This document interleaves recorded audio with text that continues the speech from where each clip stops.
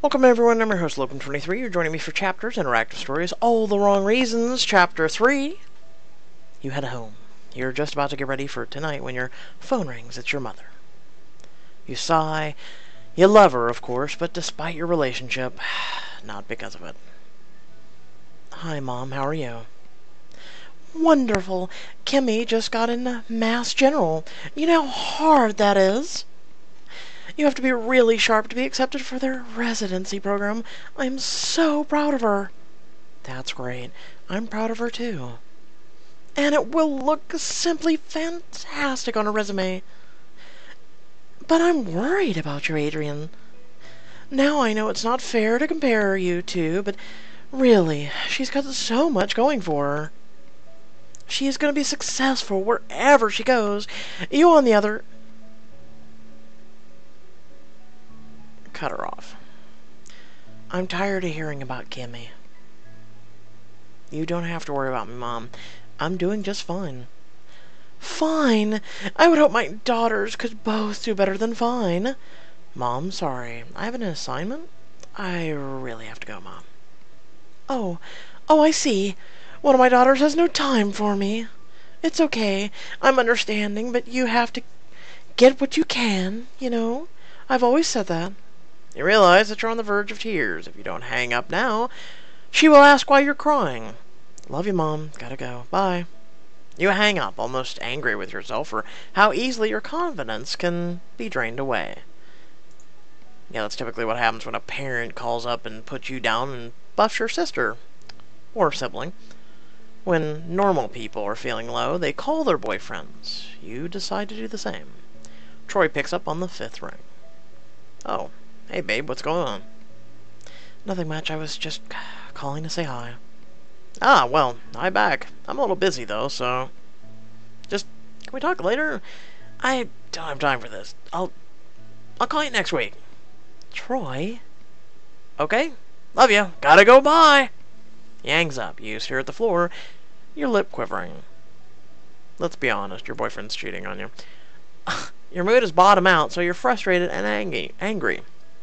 The worst part is, I'm not even sure why. You collapse onto your sofa, a range of emotions turning in your chest. I should stay home. I don't think I can completely objectively review this place. I'll make it an excuse for Jada. No! Enough! I'm tired of my mother and Troy running my life. I'm gonna be on my own person. And to hell with what they think.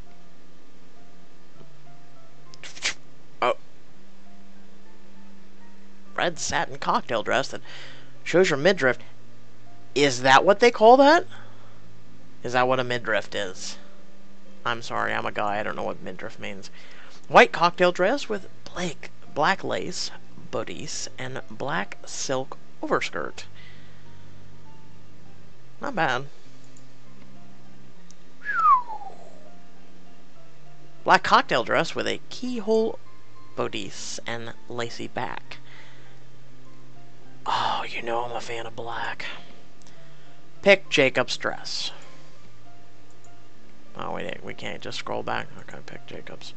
You take the dress from the box, and at least he included accessories. You spend much longer than you meant to get ready. Partly because of the butterflies in your stomach have begun to multiply. After putting on the dress, shoes, earrings, and all the rest, you look in the mirror and are stunned. Wow, I look like a completely different person. Your eyes are smoky and your lips are perfect dusky color. The white gold hoops tease into your hair. I look, well, good. I actually feel attractive. Should I take a selfie of myself before I leave?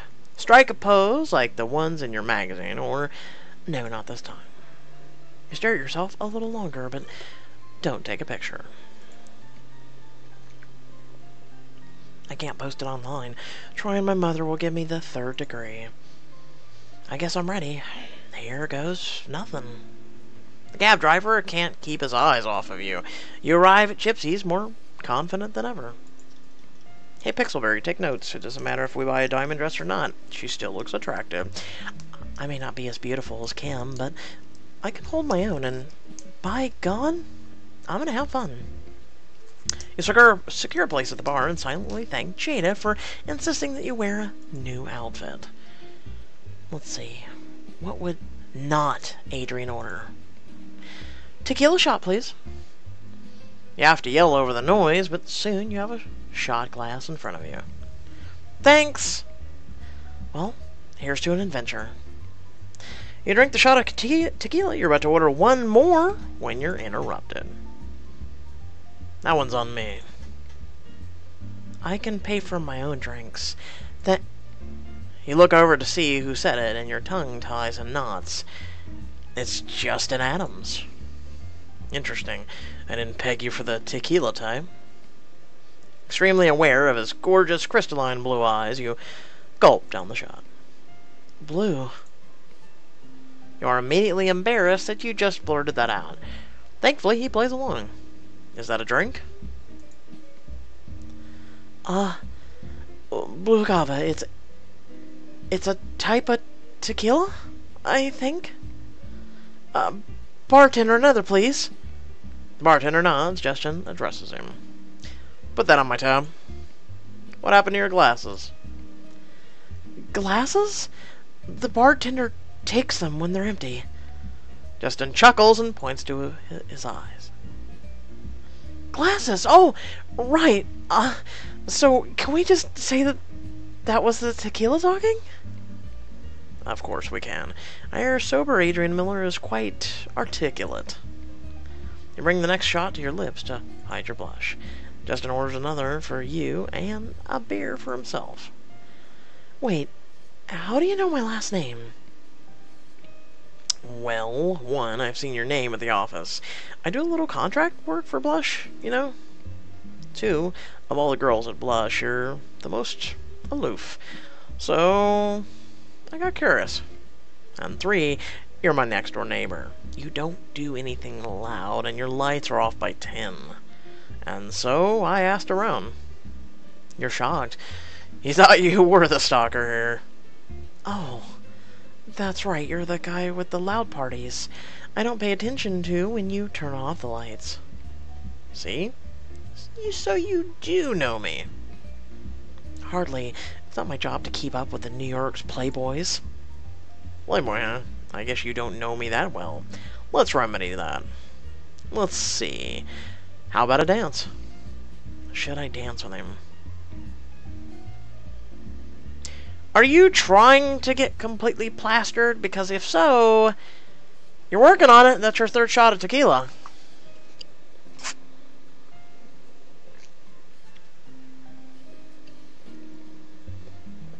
Maybe after a couple of shots. Nope, not yet. I haven't had enough liquid courage. Later, maybe. Another tequila, please. And I'll take that as a no. Not a fan of dancing? I haven't said no yet. You look gorgeous tonight.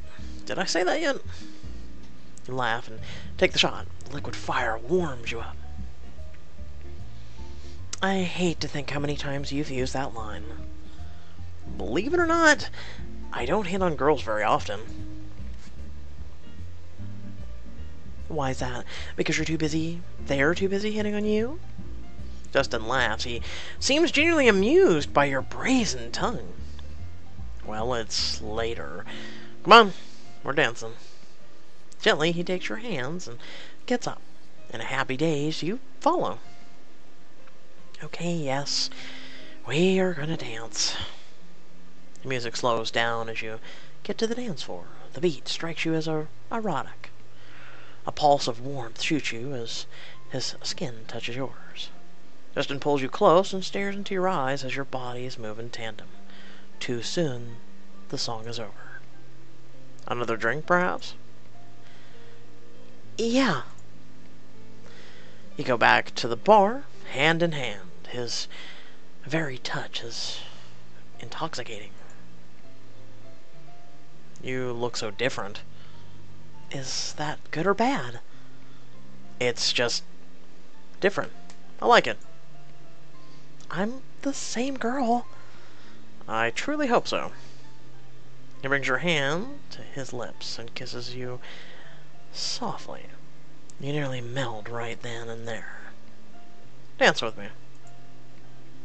You follow him back to the floor. He pulls you close, swaying with you to the music. This can't be real. Before you know it, he's trailing kisses along your neck. You can barely breathe. You take a step back. I need to use the ladies' room. I'll, be right back. Okay. Go to the bathroom and take a look at yourself. You're tousled and fierce. I don't even recognize you. You freshen up and take a few deep breaths. You feel like you're charting unfamiliar territory here. But then you smile. You're a woman who can do anything. You go back out and find Justin waiting. What are you doing? Waiting for you? Why? I just wanted to make sure you made it back. To the bar? I got here by myself, Chief. Of course I can make it back. To me, then. Your eyes go wide, and you're thankful for the colored lighting so he doesn't see how hard you're blushing. Even though, technically, you did just fish for that. You're a flirt. What?! You fished for a compliment, and now he's a flirt. I'm so confused. See, this is why I'm single. This is why, right here. He takes you back to the dance floor where you spend what feels like hours kissing and dancing. You feel like his teasing and touches are going to set you on fire. I think I should go. Need a ride? I'm in no condition to drive. I can't imagine you are. I stopped drinking hours ago. Okay. You know what? Let's go. You ride through the city in near silence. Mostly, you're just focused on the fact that his body is pressed against yours. You make it to your apartment building. In the elevator, the tension is thick. You're staring at each other, unwilling to look away or stop touching. Your hands have been linked since getting off of Justin's motorcycle. I want you. The elevator dings and you fly apart, each taking a separate corner. An older couple gets on and then off again a floor later. Do I make the first move and kiss him passionately?